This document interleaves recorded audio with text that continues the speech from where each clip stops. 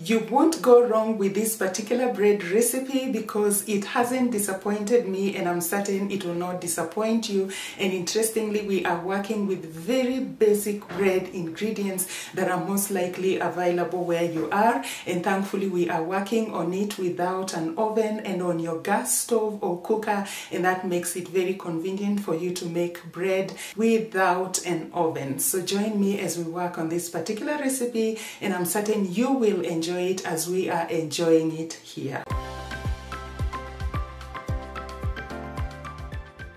Welcome to Recipes and Hospitality with Clara. This is a channel where we share recipes that are simple, easy to do at home with ingredients toned down just like this one to enhance your hospitality for the glory of God. And if you're new here and this is the kind of content you like, kindly consider subscribing, hit the notification bell. You'll be notified every time I upload new content. I upload this kind of content that is very simple, and like I said, ingredients are most likely available where you are or even in your pantry. As is always our custom on this channel, we will pray and trust the Lord to grant us a fruitful time as we work on this recipe. Indeed, we pray that, Father, you will be with me, you will be with my viewer. I pray that you will be glorified as we work on this recipe, because we are trusting you for creativity, and that everything we do in the kitchen will serve you. Help us, oh God, and be with us in Jesus' name. Amen.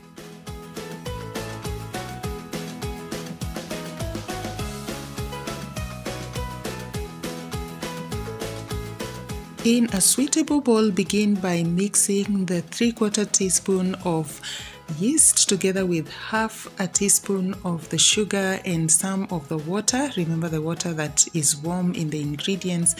Mix this until well mixed, and then set aside to allow this mixture to proof for about 5 to 10 minutes, because we want to make sure that our yeast is good. It's not dead, but it is alive, and therefore will cause our bread to proof. So set aside and allow the 5 to 10 minutes. Mine, I know, will take a little longer, probably the 10 minutes, because as we are doing this is early morning, and I live in an area of our country that gets really cold in the morning, and so I know it will take a little more time to proof, about 10 minutes. Meanwhile, as we wait, I will mix my dry ingredients. That's the salt, a 1/4 teaspoon, together with 2 tablespoons of sugar, and 1 cup of all-purpose, and 1 cup of atta. You can use all-purpose or all atta, but I love to mix this atta 1 cup and atta and all-purpose 1 cup, because I find that ratio really makes the bread come out really nicely. You can see this is 10 minutes later and our yeast is good to go. It's formed bubbles.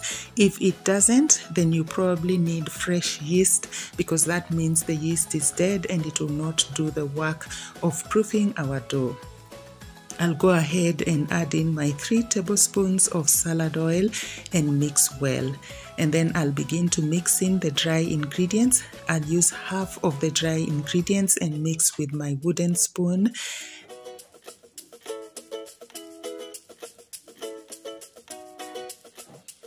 Once I've mixed, I will add in the rest of the dry ingredients and mix. This time I will knead actually with my hands until all the ingredients are well kneaded, and I'll keep doing this as I add in the remaining warm water and knead to a soft dough, as you will see, because you will need about 3/4 cup of water in total, maybe a little more or a little less, but it should be about 3/4 cup to come to that mixture that you will see that is just soft. It's not too hard and not too soft, it's just soft enough.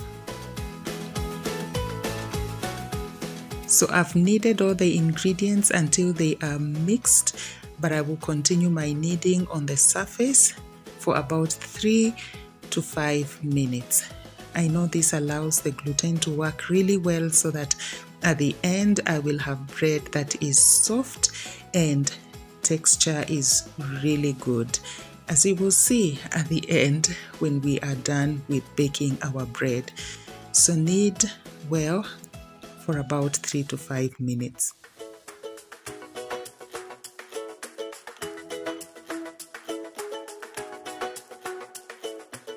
I will shape into a bowl shape, as you will see, and then return it in the bowl that I used. You can as well use another bowl, but I think in the kitchen you want to reduce dirty dishes as much as possible, and because our bowl is still okay, I will return it back in, and then I will go ahead and apply some little salad oil on the surface to keep it soft and supple so that it doesn't dry out.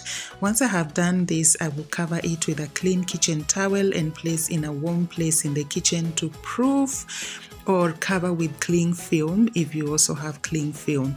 But like I mentioned, I'm doing this very early in the morning and it's a bit cold, so I'm going to create a microclimate that I like to do, as you know, on this channel. That water that I'm using is hot, but not too hot, because I can use my finger to taste. So I will just use another kitchen towel. I've doubled it so that the heat is not in direct contact with the yeast to cause it to burn before it proofs our dough. So that's why I've doubled and covered it and then placed my container on top, because I just need the warmth of the water to cause my dough to proof really nicely, and we will do this for about 45 minutes to an hour. Meanwhile, I am greasing my pan. I'm using a pan that's fairly heavy now that we are not baking without an oven, so that our bread will not burn before it's ready. So the pan is fairly heavy, as you can see, and I have gone ahead and greased it with about a teaspoon of marge or fat. You can also use fat, and then I've gone ahead and dusted it with a little flour. This is about an hour later. Let's look at our dough. You can see it has proofed really nicely. It's doubled in size. We will now go ahead and beat it down, and then we will knead it some more, at least for about 3 or so minutes, and then our dough will be ready to go. When you've beaten it, you can also give it another rise for about 45 minutes, but I know in the home we don't have all that time, so I'm just going to allow it to proof that once for a longer time, and then I will proof it now for about 20 minutes, as you will see. So I will give it another knead for a few more minutes, and then we will continue. And this time, as you can see, it's really relaxed, so we may not need to add flour on the surface. It will actually work without flour, and it's not really sticky at this point. So again, I will shape it once I have kneaded it, and then it will be ready to go into our greased pan.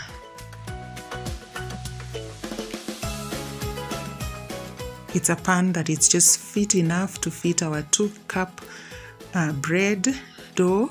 That means the dough is slightly below the half mark of the pan, because that means it has space to proof and therefore to rise when we are baking our dough. So I'm using the back of my fingers to stretch it out so that it can cover the bottom of the pan, as you can see. Once it's done so, I will go ahead again and cover with my clean kitchen towel and place it in a warm place in the kitchen to proof for about 20 minutes. But again, because it's still cold, though the sun is rising at this point, I will still return it on my microclimate and allow it to proof for about 20 minutes because the water is still warm. This is about 20 minutes later. You can see it has proofed. Now we will cover with our lid and transfer it to our gas stove or gas cooker, because we are doing this no bake. So we will allow it on full flame for about 20 to 30 seconds just to heat up the pan, not too long a time. Then we will go ahead and reduce it, not that way, the natural way your gas cooker has been designed to get to its lowest by your manufacturer, because that's still too high. That's why you've seen I've taken it back up, and then I'll go ahead and reduce it as though I'm switching it off and get it to that very low flame, the kind that if you blew really hard on it, it can go off. That's the kind that will bake your bread for about 40 minutes. But because our gas cookers are different, we will start checking on it from about 35 minutes, but for my gas cooker, 40 minutes was good enough. And actually, as we are checking, you can see that's 40 minutes and it's ready. So I will use 2 lids to flip it over because you can see it's ready, but the top part is still cream, like our dough was, so we want it to brown as well. So we need to flip it using 2 lids so that we can get that white part on top, and then we can slide our pan back over our bread so that we can get it on the bottom of the pan so that it can brown also on that side, as you can see me do.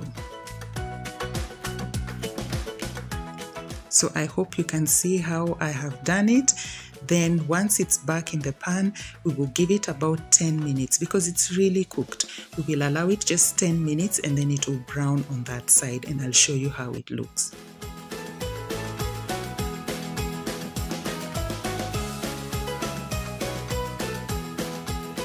Yeah, that's how it has browned after 10 minutes. You can see it's ready actually. It's hot and good to go. And while it is still hot, I will take some marge in my hands. I've washed my hands, they are clean, and then I will apply it onto the bread to keep it soft and supple so that the crust really doesn't dry out. And then we are good to go, but we will allow it about 10 or so minutes so that it can cool down, and then you will see how it looks on the inside. So that's how our bread looks.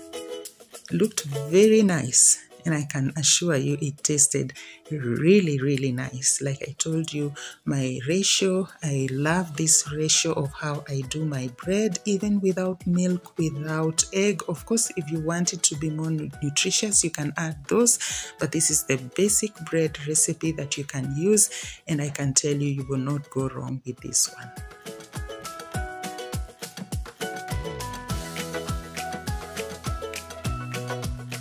So that's how it looks. You can see it's really spongy and bouncy and delightful. And once it cools down completely, you are going to love it, as you will see once I've cut it up and sliced it up. But you can see how it looks. Wow, very nice, very soft, very spongy on the inside. And when we cut it up for breakfast, that's how it looked.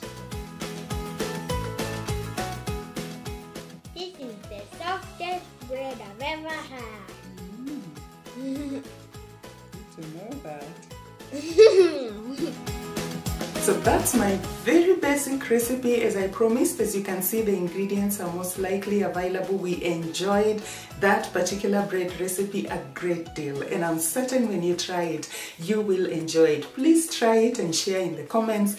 Let me know how it went for you, because I know it went well, and especially when you're sure your yeast is good and fresh. You can check out this bread recipe right here. I did it on a Jiko, but it's also very simple and richer because I've added milk, I've added egg. You could check this one out. Again, very balanced, and you're going to love it as well, because that's my other go-to recipe when I am doing my bread recipes. So thank you so much for joining me. See you in that next video or this next video.